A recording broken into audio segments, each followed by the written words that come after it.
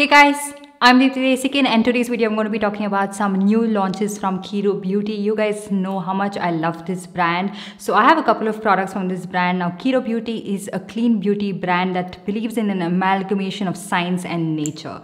So they have very good skincare infused makeup, and when a brand usually says, you know, skincare infused makeup or anything of the sort, I don't usually buy it except for this particular brand, because I feel like whatever skincare ingredients they actually add on to the product, it actually works, and you can see that it's a lot more like hydrating, nourishing on the skin. It's not as damaging and it doesn't like cling onto your skin weirdly, be it their makeup products or be it their lipstick even. And also this brand is 100% vegan, and they're also cruelty-free brand. They do not test on animals. Like I mentioned, this is a clean beauty brand, so they don't contain parabens in it. They don't contain mercury products, animal products, so many other things, phthalates, all of that which a lot of people are skeptical of using till date. These products don't contain any of that. And today's video I'm going to be talking about this one. This is the Kiro Lush Moist Matte Lipstick, and this is what the outer packaging of the lipstick looks like. Now this lipstick is infused with moringa oil, macadamia oil, jojoba oil, cocoa butter and vitamin E, and I feel like that makes the lipstick so super comfortable on the lips. So I will tell you guys a little bit just insight about the formula and how it feels on the lips and everything before we get into the lip swatches. So this is what the actual packaging of the lipstick looks like. It is so nice, and the bullet is so nice and secure. Okay, so when you close it, it just goes right there and it doesn't open. I have carried this in my bag as well, and I hate it when lipsticks like just decide to like, okay, I don't want any cap, I want to breathe, just throw it out in my purse and everything is out and messy. I don't really like that. This is nice and secure, and also it's the correct shape where if you have makeup organizers, it stays in that organizer pretty well. It's not dangling, it doesn't move around, and even if you want to lay it flat on the table like that, it wouldn't move around. It has that grip, it holds in place pretty well. That is a little bit I want to talk about packaging. I really want to appreciate that, and it is all made in India.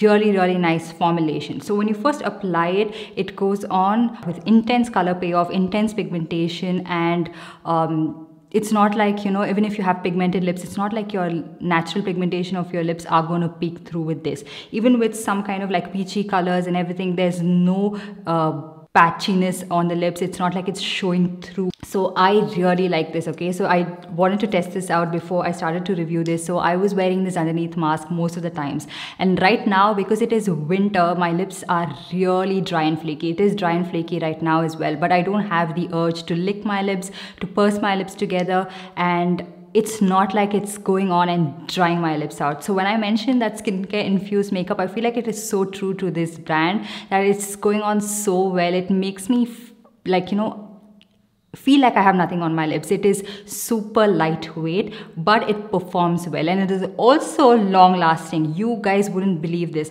So when you wear a mask and you talk and everything, there's a little bit of moisture that's there on your lips, so usually lipsticks tend to bleed. Even this one does bleed to a certain extent, but it was not a mess.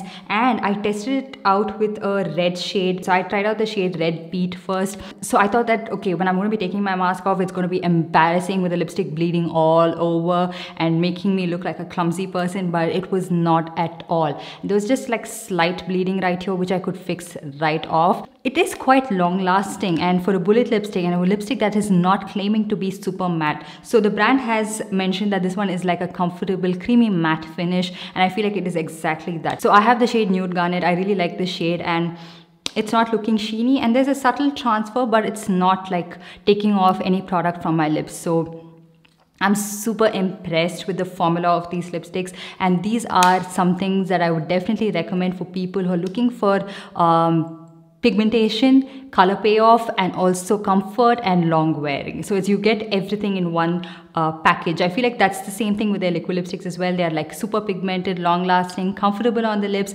good shade selection, and same goes with the Lush Moist Matte lipsticks as well. So also the color selection of these lipsticks are really nice and balanced out. You get something if you are a nude lipstick lover, if you are somewhere you like mauve tones, brown lipsticks, you have something for that as well, and you also have your reds, pinks and berry shade as well. So yeah, that is my review about these particular lipsticks, and now let's get into the swatches.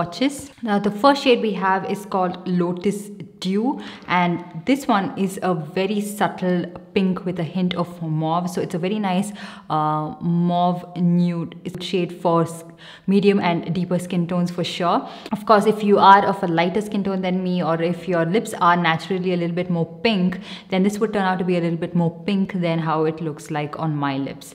Such a subtle shade for everyday wear. You can wear this without makeup. If you are of a medium skin tone, it will look like a subtle wash of color on your lips. So the next one we have is the shade Nude Rose 02. So this is said to be a deep rose nude on the website. I would describe this as a pink with a little bit of a warmer undertones to it. So it has a subtle hint of like a earthy undertone to it. So it looks very nice, and it's something that you can definitely wear with warm eye looks as well, and something again you can pull off on a daily basis. It doesn't have that much of a cool tone, so it wouldn't pull you down, it wouldn't make you look washed out. Next up we have the shade number 03, which is called Dusky Peach, and it is exactly that. It's a peachy nude shade, and this would look really nice on anyone who actually likes these kind of shades, especially on people of I think light and light medium skin tone. So if you are someone who loves peachy nudes and you're looking for that, definitely do check this out. It doesn't go on patchy. So what happens is usually peachy and coral kind of shades go on a little bit patchy in certain formulas, but this one, it's going on really nice and pigmented, and there's not a hint of patchiness to be seen on this. Next up we have the shade Tulip Bloom 04. So this one is a warm pink shade, and I love these kind of shades on myself. I feel like again without makeup these don't pull you down. It really like is very subtle, but it's not too bright but not too like invisible on your lips, and it looks so nice. Warm pink shades, subtle warm pink shades are totally up my alley, and a lot of you guys would really like this. This again would suit all skin tones in my opinion.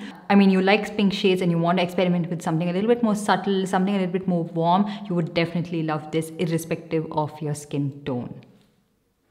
Next up we have the lipstick in the shade number 05 Ginger Tea. Now this one is a mauve pink shade, but I feel like it also has a little bit of brown hints to it, which makes it a little bit of a different shade to wear. And you guys know I love these kind of shades. It has that deeper mauve hints to it, which makes it so beautiful for people with medium tan and deeper skin tone for sure. Of course, you can pull this one off if you have light and light medium skin tones as well, but it might look a little bit deeper on your lips. But I feel like with the pigmentation of my lips and the way this lipstick is looking, it just goes so well hand in hand, and such a beautiful shade again. Definitely see myself reaching out for this one so much.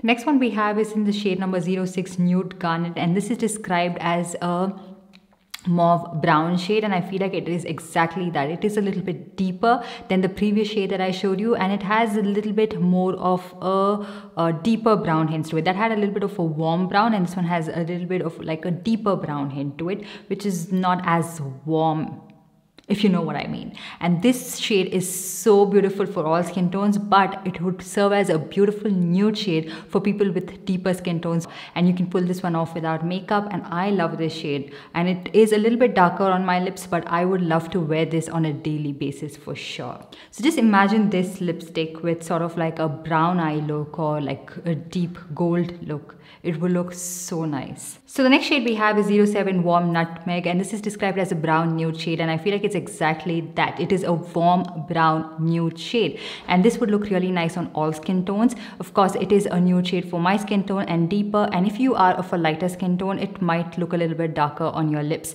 I feel like it's not just brown, it does have a subtle hint of like a mauve hint to it, which makes it a little bit different and a lot more wearable as well. So I really like this shade, and if you are looking for that perfect brown nude, look no more.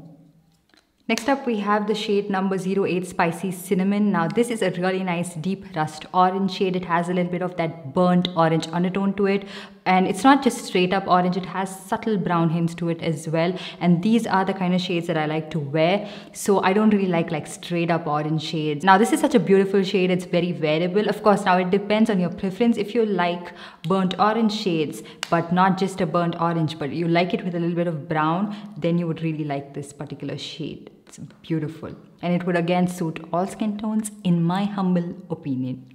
The next shade that we have is 09 Luna Berry. Like if you are wondering, okay, where are all the deeper shades? Here it is. What an intro. So this one is described as a deep berry shade, but I would like to add in my own description for this shade. So I feel like it's not a very red toned berry shade, but it's more like on leaning towards like the purple hints. You can see a lot of purple hints to it. So it's more cool toned, and it's just so beautiful. If you had like a full mauve toned look and you wanted to go a little bit deeper with the lips, I think you would really like this particular shade.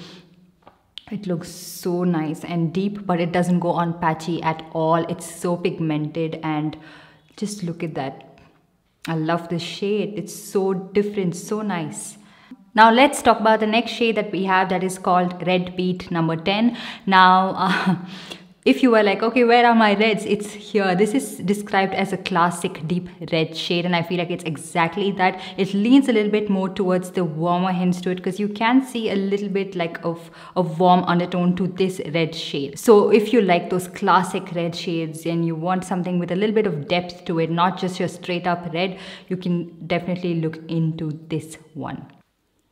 Next up, we have Hibiscus Petal number 11. So this one is a cool toned deep pink shade, and it's a more wearable pink shade in my opinion, in case you stay away from pinks. I've heard this a couple of times that not a lot of people really like pink shades, and even I was in that category until I discovered the right kind of pink shade. So if you wanted something that doesn't lean that much towards that lilac purplish pink side, you can try this one out. It is a deep pink shade and it looks really nice on the lips. So yeah, those were all the swatches. I hope you guys enjoyed it. You can see that there's a shade for every single person, and it's something that you can wear on a daily basis. And so this is your smart staple right here, and it's for people who love to wear lipstick to work, to college, to anywhere you have to be. It wouldn't make it embarrassing for you. It wouldn't make it like dry, suck that life out of your lips, suck that moisture out of your lips.